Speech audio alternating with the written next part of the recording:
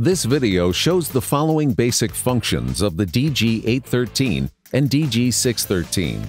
Change grade edit mode from step and go to digit select, default. Change grade in digit select mode. Quick set to 0%. Press and release the M button to enter the menu. Then press the minus button 3 times to select Settings. Press the E button 2 times to enter the Grade Entry menu. Select Digit Select with the left arrow and confirm with the E button.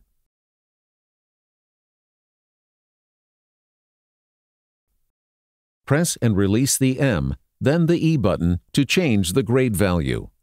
A cursor at the sign of the grade value is flashing. Press release the plus or minus button to change the sign of the grade value. Move the cursor with the right-left button and change the digit with the plus-minus button.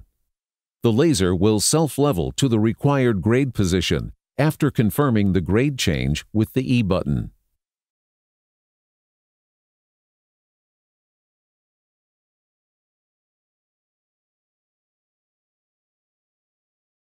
Press and hold the ESC button 2 seconds for quick set to 0% in grade entry mode.